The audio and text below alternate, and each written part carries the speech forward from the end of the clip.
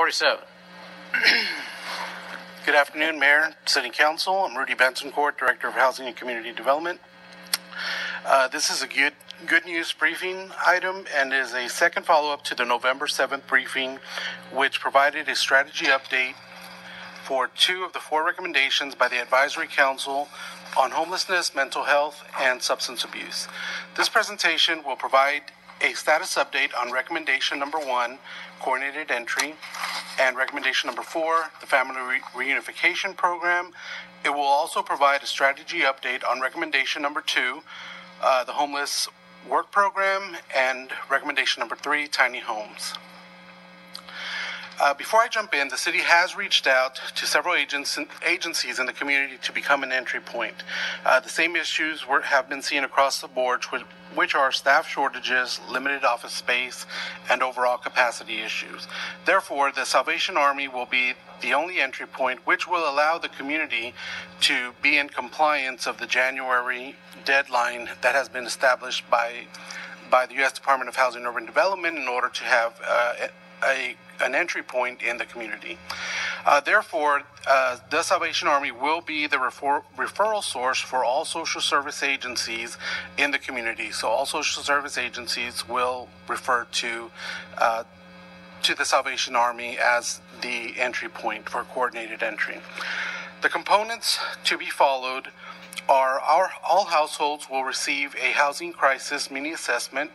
Eligible households will receive a full assessment and meet with a caseworker. A universal assessment tool will be used by a variety of agencies, with households entering their agencies seeking emergency shelter or homeless prevention. The target groups for this are households that are seeking emergency shelter, households at imminent risk of losing their nighttime residence, and households that have been homeless for less than 6 months.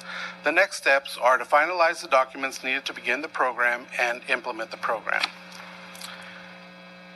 A status update for recommendation number 4, which is the family reunification program.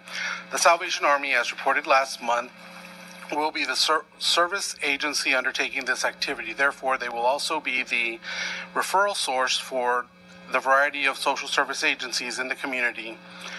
The Salvation Army already has a shelter diversion program.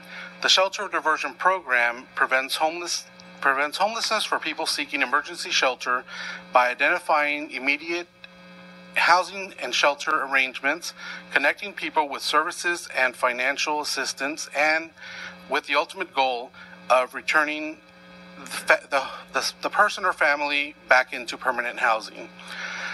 As this is a true pilot program, the measure will be the families entering the diversion program and those reunited outside Corpus Christi. The next steps are also to finalize the documents and begin to implement the program. The next 2 slides are strategy updates for the remaining 2 recommendations. Recommendation number 2 was a homeless work program. The Advisory Council has established a subcommittee headed by Mark Hendricks from the Behavioral Health Center. They have begun conducting research of statewide and nationwide programs. Also worth mentioning is that city staff, along with Mr. Hendricks, visited last week the Salvation Army the Good Samaritan Rescue Mission. They have a labor force program. The labor force program was established in the late 70s. The Good Samaritan contracts with local and regional companies for day labor. In essence, they run sort of like a temp agency model.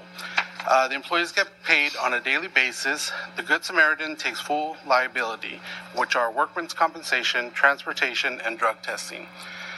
The employee has the opportunity to get hired as a full-time employee. Therefore, that's when they transfer out of the labor force program into more of a permanent job.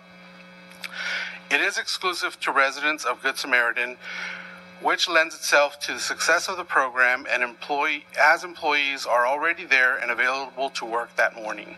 The labor program is where the clients gain confidence to transfer out to a higher paying personal job and keep the responsibility where they typically move out of the shelter and remain in the campus for a private room for a small weekly fee. If for some reason something happens with a personal job, they can move back into the labor program and start the whole cycle all over again. The next steps for this program are to continue to research the different variety of programs, identify a nonprofit operator, identify funding resources, and research a framework and program agreements. And finally, the strategy update for number 3, tiny homes. The Advisory Council has also established a subcommittee headed by Paulette Kluge. They're continuing to research programs statewide and nationwide.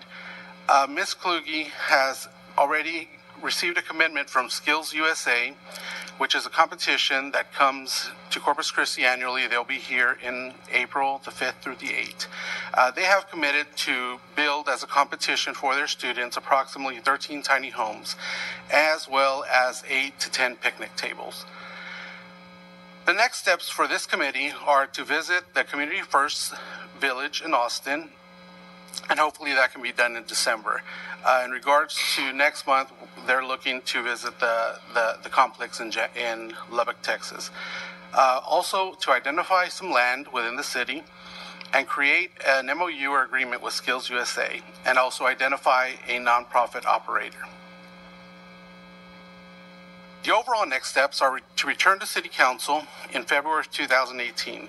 This will provide a status update on 1 and 4, as well as continue the strategy update on 2 and 3.